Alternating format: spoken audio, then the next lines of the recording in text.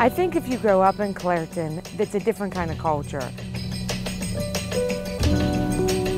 So I'm going down River Road down here, and I see what the kids were like, look, a cloud maker. It ain't a cloud maker, it's just this purge oven, I guess you want to call it. We knew that we really shouldn't be eating the catfish out of the river because the rivers were, you know, comparatively speaking, pretty polluted.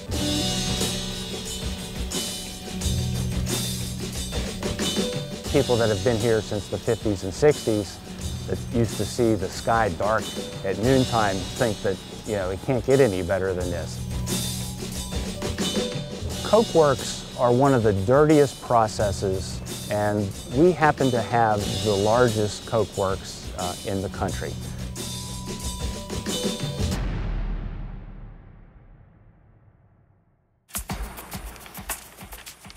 When you think about the Mon Valley, you think about Pittsburgh, you think about steel.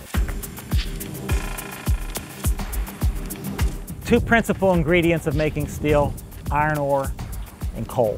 You need coke, and the way you make coke is by taking coal, processing it, baking it, okay? That's coke. So the coal releases all the chemicals that are in coal. So you'll get ammonias and sulfurs and a whole bunch of other products. There are dozens and dozens of chemical byproducts that are stripped out of the coke oven gas and then sold separately. So this isn't just a coke making facility, it's actually a chemical plant as well. I find it necessary to tie handkerchiefs over the children's mouth in some futile attempt to block out some of these pollutants. Even though I know the sulfur dioxide can't be filtered. And when I send them out into this air, I feel like, just like a murderess. I close the door behind me and I think, it's handkerchiefs today. What will it be tomorrow? Well, growing up, I understand that that was back in the 60s and 70s, and that predated the creation of the modern environmental movement, the modern conservation movement. There was no Department of Environmental Protection.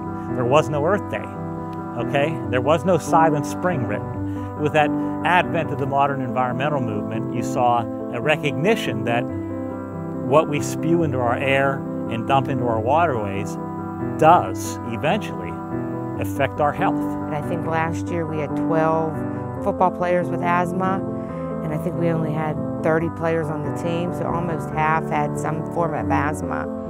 Swimming pools are pointless. I stopped using my swimming pool 2 months ago because I was vacuuming it every other day with black soot all over the bottom of the swimming pool. It's horrible. In the 60s and 70s, there was nothing green here. Nothing. Nothing, okay? Now, you can go deer hunting up here. I was talking to some of the students and the parents a couple days ago, and we were talking about pollution control. And the parents are really afraid of it because they say as long as there's smoke coming out of the smokestacks, then there's food on the table and money and clothes for the kids, and the fathers are working. Well, I had a father, and he died 5 years ago, and he worked in a steel mill all his life, and he died of a heart attack, and I'm just wondering if that's not why, because of the pollution. So we had this tremendous, economic dislocation that was not caused at all by the advent of the Environmental Protection Agency and the laws and the regulations. This happened because in the 1960s and early 70s, there was a conscious decision by steelmakers in this country that they were going to invest in the new technology of steelmaking, either down south or offshore. After 15 months of hearings, the Variance and Appeals Board made this landmark decision. It denounced the U.S. Steel Corporation for its waging a kind of blackmail, using the threat of unemployment to intimidate workers and public officials. It ruled that U.S. Steel be taken to court and made to clean up its pollution.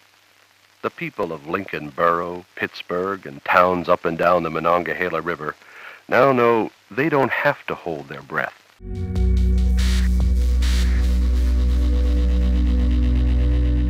Well, we're currently standing on the rooftop of the Air Quality Program's offices in Lawrenceville, Pennsylvania, The rooftop here serves as our main urban monitoring site, and you can see the instruments that we have deployed. We currently have 25 monitoring sites scattered across Allegheny County, monitoring 60 different pollutants at all of those sites.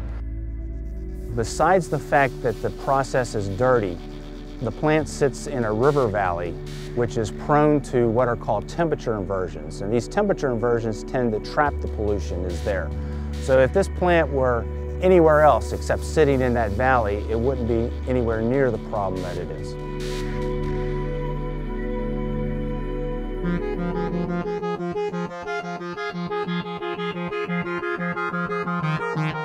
In a few minutes, we'll formally commission our plant's newest coke battery, the C battery, and the first of 3 new low-emission quench towers.